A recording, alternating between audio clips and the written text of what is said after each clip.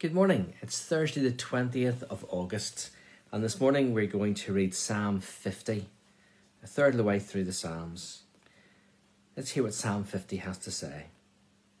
The Lord, the Mighty One, is God, and he has spoken. He has summoned all humanity from where the sun rises to where it sets. From Mount Zion, the perfection of beauty, God shines in glorious radiance. Our God approaches, and he is not silent. Fire devours everything in his way. A great storm rages around him.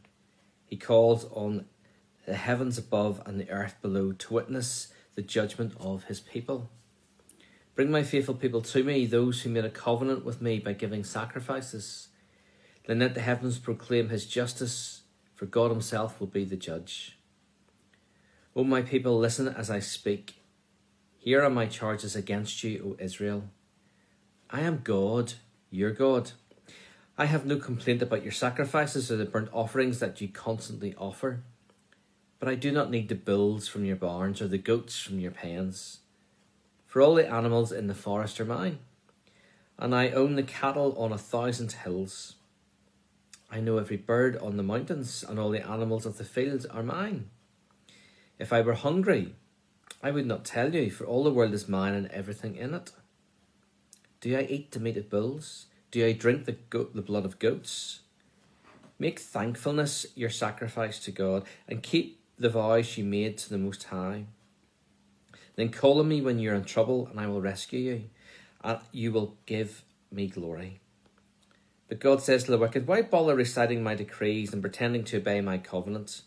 For you refuse my discipline and treat my words like trash.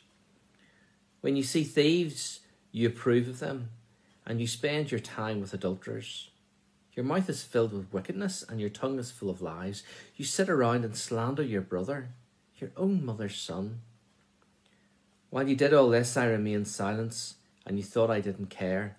But now I will rebuke you, listing all my charges against you. Repent, all of you who forgot me, or I will tear you apart, and no one will help you. But giving thanks is a sacrifice that truly honours me.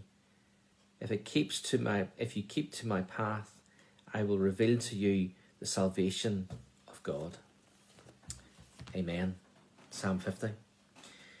It's maybe an unusual psalm if you think about the Old Testament and what God set up, what he instituted as his way of forgiveness to the people. God instructed Moses in sacrifices and how the people could say sorry for what they had done wrong. But they had forgotten the principle behind it. They had forgotten why God wanted them to do that. It was about coming and thinking about what you had done. It was recognising that you had done wrong. And it wasn't just about bringing the sacrifice, but it was again about attitude and about how our attitude affects so much and about having a changing attitude. God says, yeah, your sacrifices are fine, but I don't want them. I want your love. I want your trust. I want your faithfulness. I want you to follow me. You know, it says at the very end, but giving thanks is the sacrifice that truly honours me. If you keep to my path, I will reveal to you the salvation of God. God wants us to say sorry, to mean it, and to change. It's not about meaningless acts of worship. Coming to the temple and bringing a sacrifice was an act of worship. It was your way of saying sorry as such. You know, and in a way we do the same on a Sunday. We think that by coming to church, even though we're not doing it at the minute, but by coming to church and being there and singing a few songs and putting something in the offering plate, yeah, that makes us right. It doesn't. What makes us right is by seeking forgiveness and by having that right relationship and that right attitude. Acts in themselves, gestures, are meaningless unless there is something behind them. That's what the book of James is all about in the New Testament. It talks about how faith without works is meaningless. And people talk about, you know, show me faith and I'll show you my works, or show me works and I'll show you faith. The two go hand in hand. You can't do one without the other. You can't simply do an act and not believe and not trust. And the same way, you can't trust without your actions being affected. So whenever we have true living faith, that is borne out by our actions. We'll not always get the actions right. We'll quite often get them wrong. But it's the fact that we recognise that they're wrong. It's not the fact that we go, oh, I've done that, so that's all right. That's meaningless. That doesn't do anything for God. It doesn't do anything for our relationship with him. Here again, those last two verses. Repent, all of you who forgot me, or I will tear you apart and no one will help you. But giving thanks is the sacrifice that truly honours me. If you keep to my path, I will reveal to you the salvation of God. Take the knowledge that you have of God up here and let it go into your heart and change your heart, change your attitude.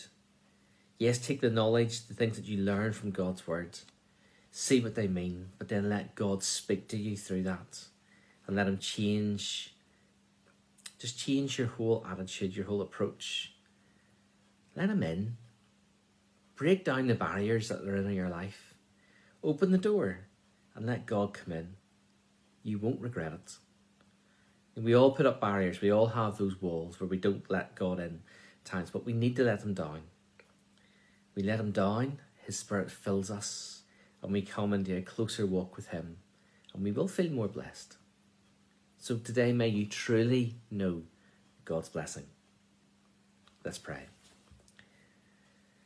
Father, thank you again for the simplicity but the complexity of your word.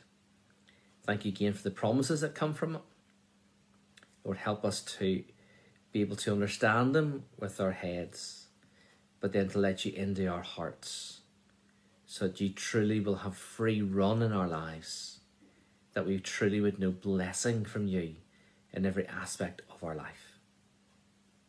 So, Father, we do truly ask you today to bless us and be with us. In Christ's name we pray. Amen. Thanks, folks. May you know God's blessing and God's peace. I'll see you again tomorrow. Bye.